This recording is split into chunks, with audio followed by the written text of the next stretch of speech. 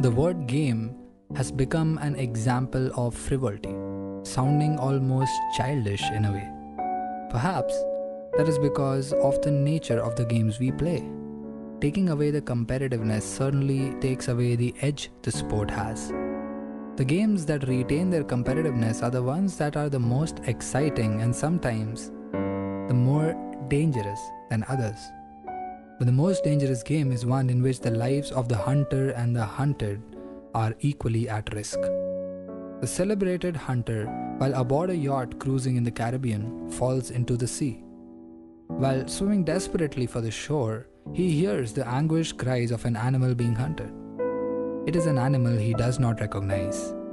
Rainsford makes it to land, and after sleeping on the beach, he begins to look for people on the island. He finds evidence of the hunt he overheard and wonders, upon finding empty cartridges, why anyone would use a small gun to hunt what was, according to the evidence, obviously a large animal. Rainsford then follows the hunter's footprints to the solitary house on the island.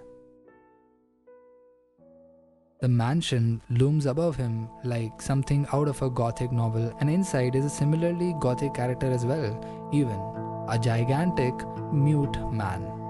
Even is about to shoot Rainsford when the entry of another man stops him. The second man, General Zaroff, is far more civilized looking than Even and has exquisite manners.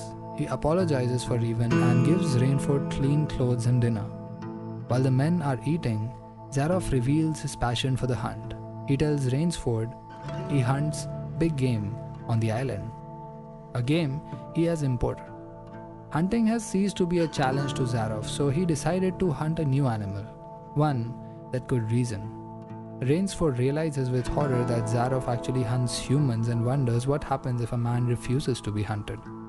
He finds there is no refusing Zaroff, for either a man goes on hunt or he is turned over to the brutish Even.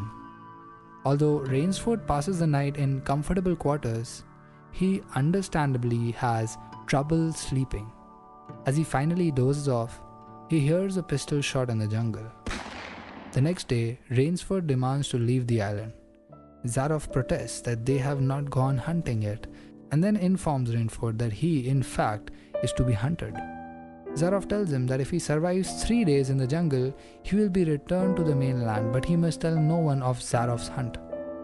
With no real choice, Rainsford accepts his supplies from Even and leaves the chateau.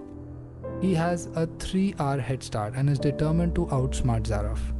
He doubles back on his trail numerous times until he feels that even Zaroff cannot follow his path.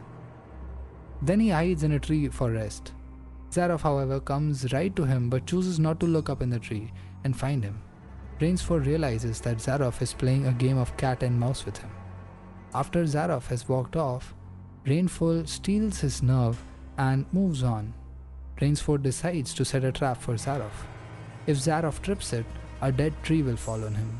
Soon, Zaroff's foot sets off the trap, but he leaps back and only his shoulder is injured.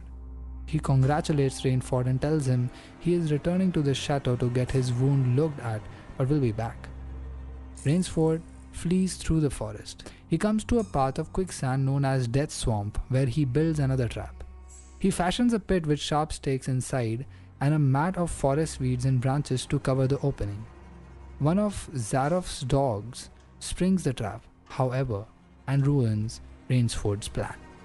At daybreak, Rainsford hears a fear-inspiring sound, the baying of Zaroff's hounds. He makes another attempt to save his life. He attaches a knife to a flexible sapling, hoping it will harm Zaroff as he follows the trail, but this too fails. It only kills Even. In a fit of desperation, Rainsford looks to his only escape, jumping off the cliff into the sea, which waits far below. He takes this chance. That night, General Zaroff is back in his mansion. He is annoyed with the thought of having to replace Even, and he is slightly irked because one of his prey has escaped. He goes up to bed and switches on the light. A man is hiding behind the curtains. It is Rainsford.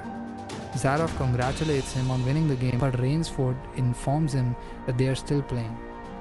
In an ironic twist, the hunter has now become the hunted, and the disgust of hunting a man has turned into pleasure.